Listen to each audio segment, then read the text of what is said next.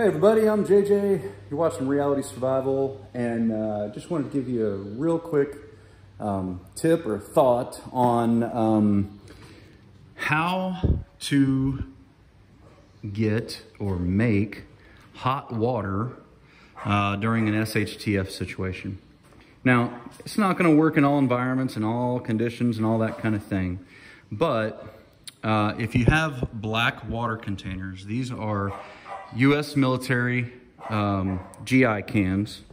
Hold on, let me talk to my dog here. She's a little excited about something. Firebugs, what are you so excited about, huh? What are you doing? What are you doing? Come on. You need to be good. Come on, be good, girls. Come on, Shay. Okay, so, hey, settle down. Settle down. She's 4 years old. She still acts like a puppy. Okay, so back to the hot water. So I ordered these 4. I think I'm going to order one more. And the reason I say I'm going to order one more is because it would be a perfect fit for carrying 5 on the back of the four-wheeler. They're 5-gallon cans, so that'd be 25 gallons. And I got these off of Army, Navy, supply.com. I think that's what it is. I'll put a link down in the description below. I'm not affiliated with them. I got these for, they were roughly $35 each after all was said and done. So I think that's what it was, pretty sure. Anyhow, they're good durable cans. These are used, obviously, but they really take a beating. I mean, these cans are really well built. They're good for water, and they're made of black plastic. And so what you do is you take these things and you set them out in the sun during the day, and the sun will heat them up, and then you can use them for, you know, taking a shower, taking a bath, or whatever the case may be at night.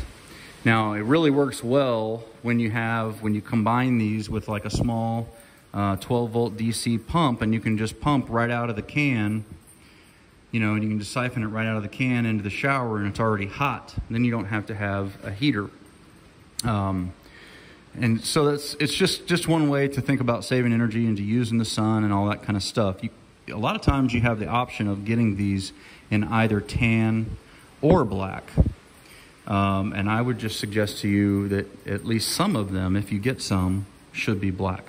Or you could probably paint your tan ones black as well, you know. I mean, a lot of different things that you can do. The other thing I like about these is they've got the handle on the top, and I can take a cargo strap, and I can run the strap through all of them and strap them down nice and tight. And if I have to go down to the creek and get water because maybe I've run out of propane, you know, that's Shay's taking a dump. That's funny. You know, I've run out of propane or whatever the case may be, and my well doesn't work anymore, or I don't know, I can't get water out of my pond. If I have to go a long distance to get water, then I can just strap them on the back of the four-wheeler and do it that way. You know, that's providing that I've got gas for the four-wheeler and all that kind of stuff. The other thing you can do with these, and it kind of sucks, I've done it, is you can put you know, like a pole through here and carry a couple of them at a time over the back of, you know, like over your back. It's a little easier than carrying them with a pole than it is carrying them by the handles. But either way, whatever. Do whatever suits you. Just trying to throw out a video to you guys to think about an easy way to make water. They also make those Coleman showers that you can use that are black colored, and they can set those out in the sun as well. This is the same exact principle. It's just something that's a little bit more sturdy. It's going to last a little bit longer. It definitely is more expensive, but I think that these are at 35 bucks. I think that's what it was. To me, they were worth the while. They are the Scepter cans that are made in Canada. So anyhow, that's all. Just a quick thought on being able to transport water and then make hot water from those containers. So don't forget to live 6 Ps. Proper prior preparation prevents poor performance. Stay safe, guys.